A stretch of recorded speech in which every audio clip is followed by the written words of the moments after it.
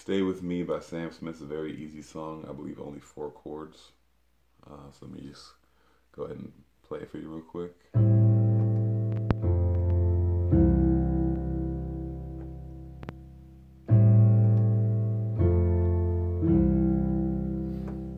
The majority of the song just repeats that right there. So I'll show you guys that first. The left hand is going to be A, F, C. That just repeats. Now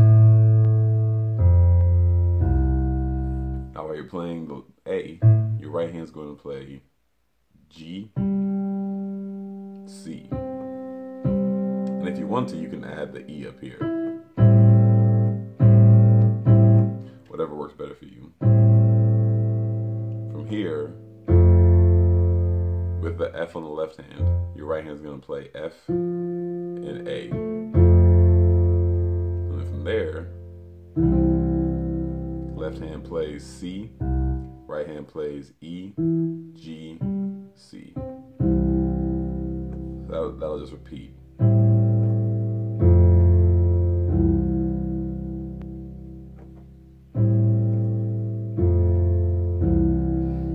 Now at one point in time, the thing is the chord right before you get to the chorus. Instead of going down to this F, you'll hit G on the left hand. Right hand's gonna play F, A, D. And then back to the C chord for the third one. So that's just gonna go.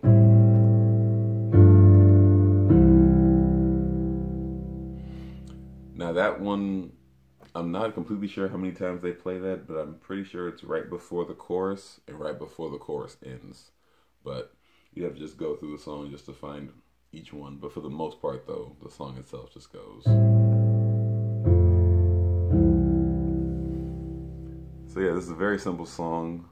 It's a very pretty song. It's a very easy song to know.